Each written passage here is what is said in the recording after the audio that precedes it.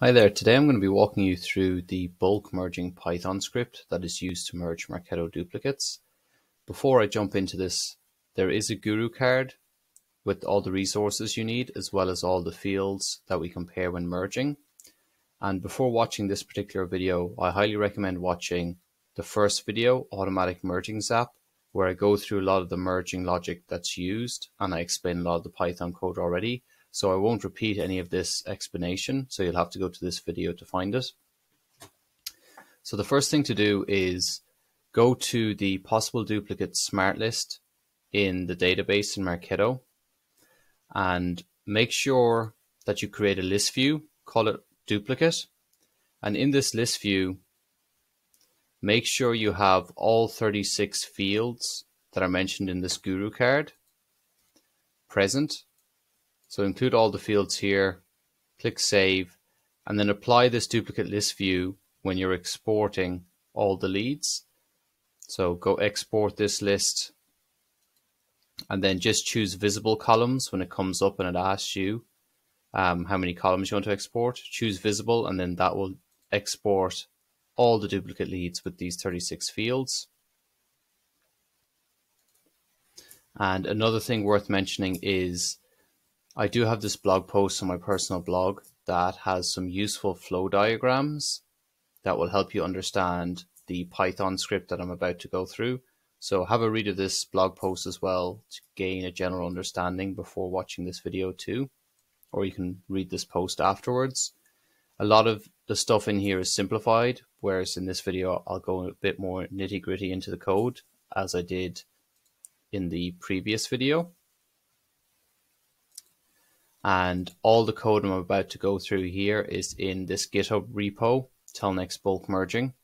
So you can get all the code you need in here. And finally, let's start going through the code. So this is the main merging script.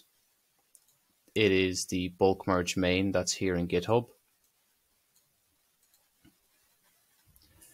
And the very first thing we do is we use the pandas library to read in the CSV file that we just exported from Marketo. And then the first thing we do is we rename all the headers in this CSV file. So when Marketo exports the CSV, it uses the field labels like ID, Marketo SFDC ID, SFDC type. But what we need for this script is to have all those column headers in the Marketo REST API field names. So this step just renames all the columns to be the API names instead of the field labels. The next part of this toInt function is necessary because some integers like the behavior score 7-day, when it reads them in, when Marketo exports it and we read them into this Python script, they are formatted as floats or doubles. That is, they have decimal points. And later on, if we try to upload these decimal values to the behavior score 7-day field, it would throw an error because the behavior score 7-day field is an integer and it won't accept double values. So we need to convert all these double values to integers. And that's what this first function does. There's a bit of manipulation that goes on first where we fill all NA values with -1. We convert them all to an int. We convert them all to string. And then we replace the -1 string with not a number again. So this is all just a bit of hacking to get the behavior score 7-day field to get all its values into integers.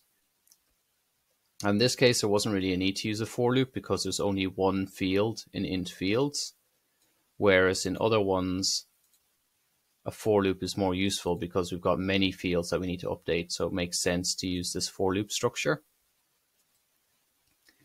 The next one is to convert all the timestamps in this raw list to UTC timestamps. So when Marketo exports all these dates, it exports them in central time, and you can see it just exports it in a kind of user-friendly, human-friendly date format.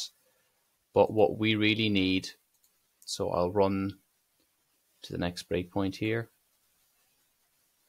What we really need is we need these timestamps to be in UTC time, first of all, so it's plus 5 or 6 hours from Central Time. And then we need it to be in this TZ format too. And that's what this function here does, the to UTC.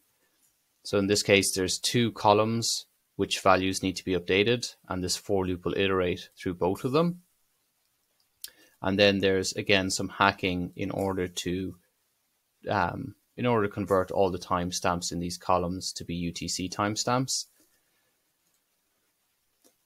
And then once we do that, we replace all NAT values with none.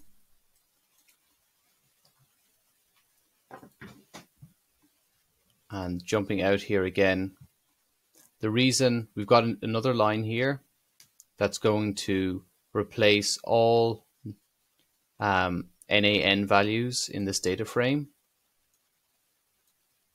with the Python keyword none, because this is just easier for us to use in Python rather than using NaN.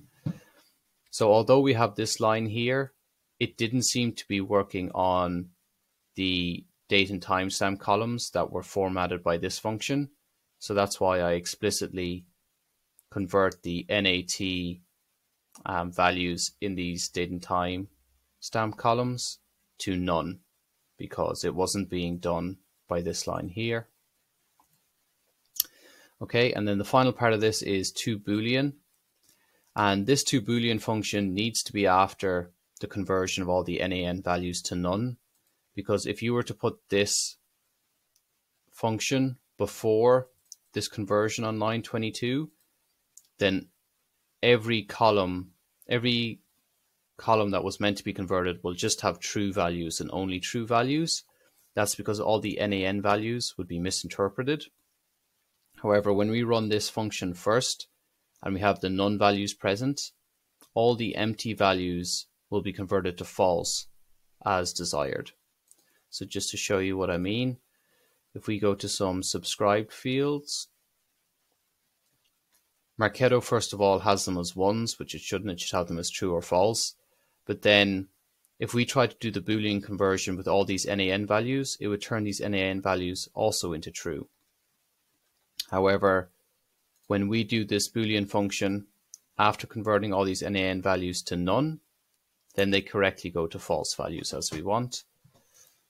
So in the toBoolean function, we have all the Boolean columns that we want to update, and then we iterate through them, and then this very simple line here converts the columns to Boolean. So wherever there's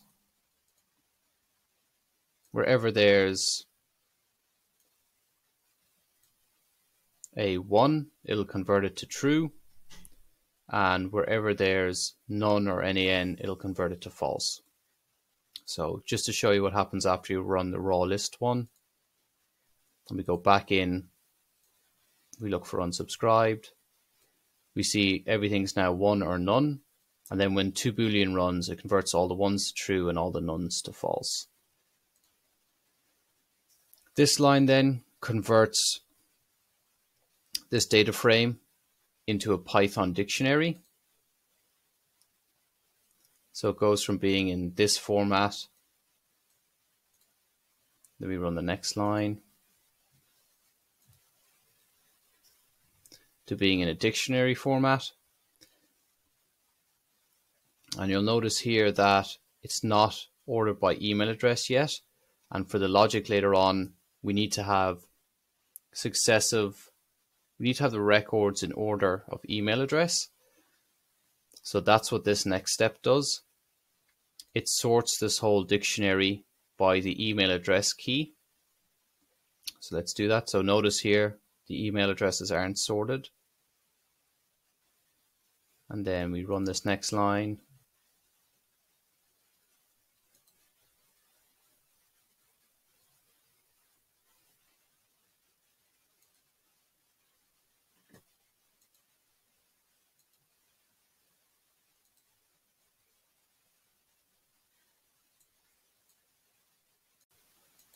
So after running this line here, we can then see that this dictionary that we've created is now sorted by email address, which is important for the logic, as we'll see later on.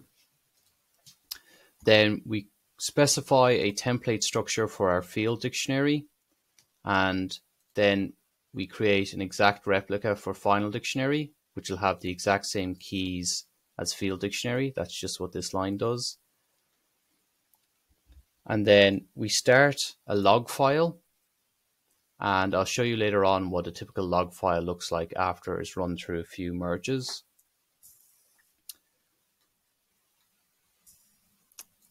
We set remaining equal to 0 for the first time it goes through this evaluation here, and the limit, that is how many iterations we want to do, is equal to the length of this raw list. That is the number of duplicates we need to merge. So then here we say, well, I is less than limit. Basically, well, there are more duplicates to merge, and time.sleep remaining. This will become a bit more clear after I explain this logic and some of the logic at the very end of the while loop. But we set count equal to 0. Count is basically how many iterations we do in one iteration of the outer while loop. We set the start time equal to the current time. We get the access token. Well, we call the get token function. And this get token function will return the token value and when it expires. And we store those two values in these two variables. And then the remaining time is equal to how long the token has left minus the current time minus when we started. And then when we come to the end of one iteration, when we break out of the inner for loop, so we're going to iterate through here for line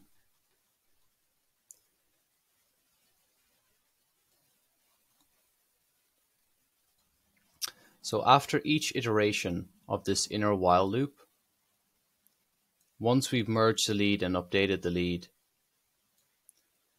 we're then going to sleep for 0.2 seconds. And the reason for this is Marketo has a concurrency limit. And this concurrency limit is 100 calls in 20 seconds. So if you divide 20 seconds by 100, you get 0.2. So this delay is to stop us running into concurrency issues. And then this final part says this gets the remaining time left of the token. So in this example, if expires, which we got from up the top here,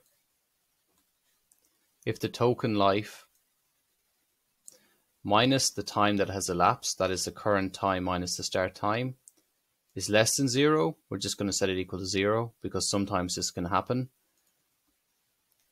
Because it might be the current time minus the start time might be less than expires before the loop iteration completes.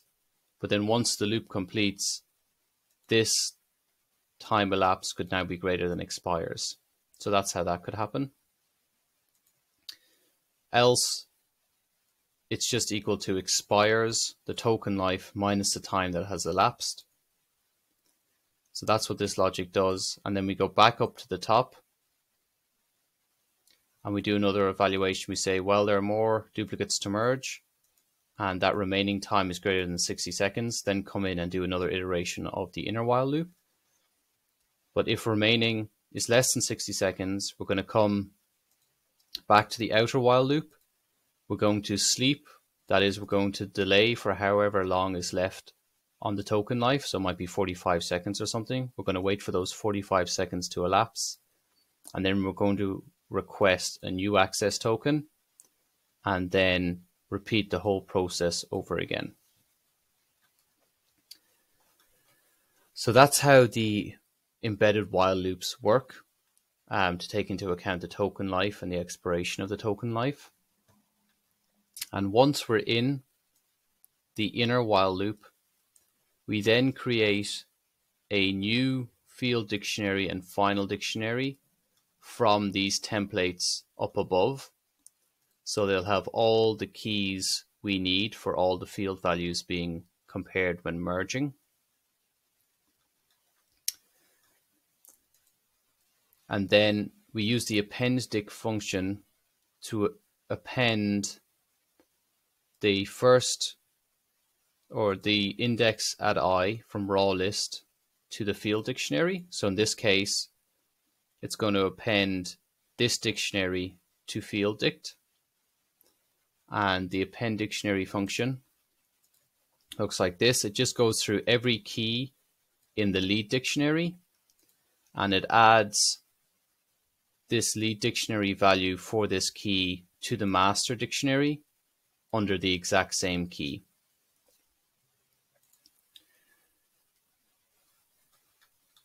So I can show you what that looks like. We'll run the code a bit. So we're now at this line in the code. So currently field dictionary is empty. We're going to run this line.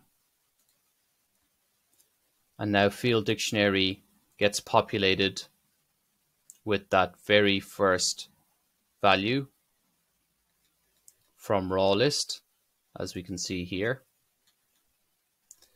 And then we have a while loop that says we're going to set j equal to I plus 1. So we're going to look at the next index in raw list. And while the email address at this next index equals the email address from the first index, then call the append function and add the values from this next row to the field dictionary. So currently we can see that field dictionary is just filled with one lead's values. But then if we go through this while loop, we'll see that field dict is now filled with two values for these two duplicate leads. And then it doesn't run through the while loop again. So this is why it's important up above here. Where is it? This is why it's important up above to sort the dictionary by email address, because this logic down here depends on the emails being in consecutive order for this to work. So we use the append dict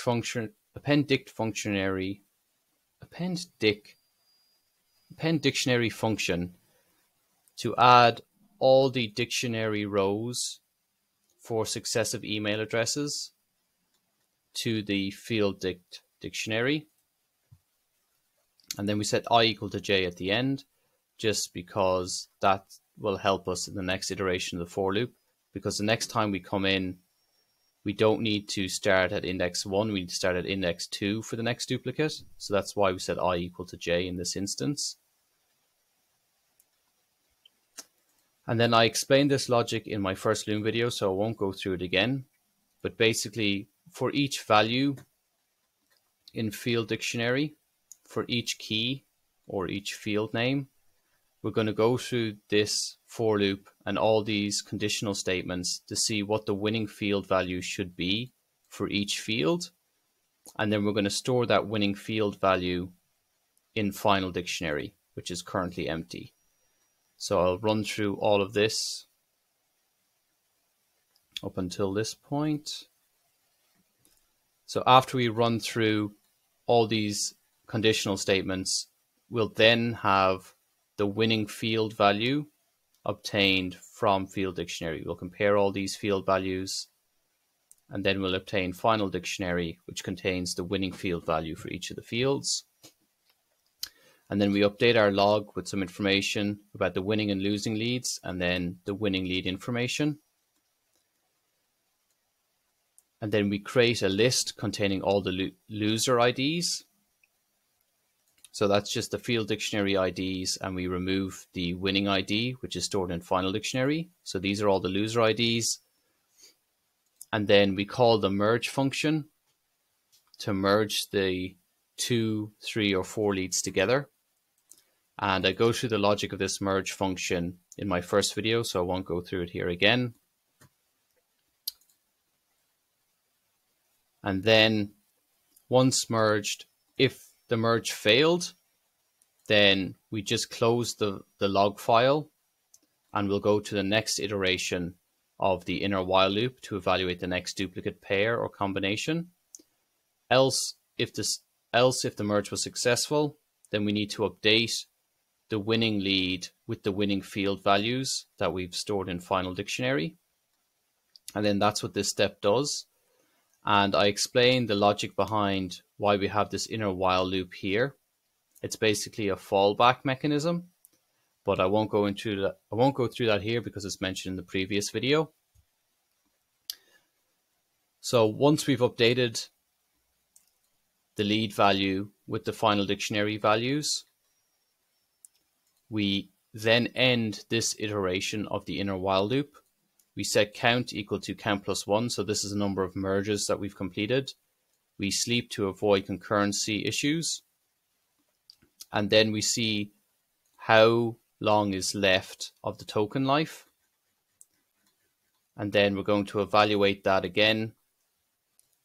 And if it's greater than 60, we're going to do another iteration. Else, if it's less than 60, we're going to get a new token before jumping back into the inner while loop. And then this process will complete until all the duplicates that we've imported in our file here are merged. So there was a lot in this. Feel free, if you have any questions on how any of this Python code works, to comment in Loom at points in the video where you have your questions.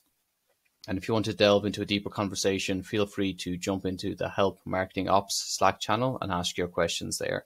Thanks very much.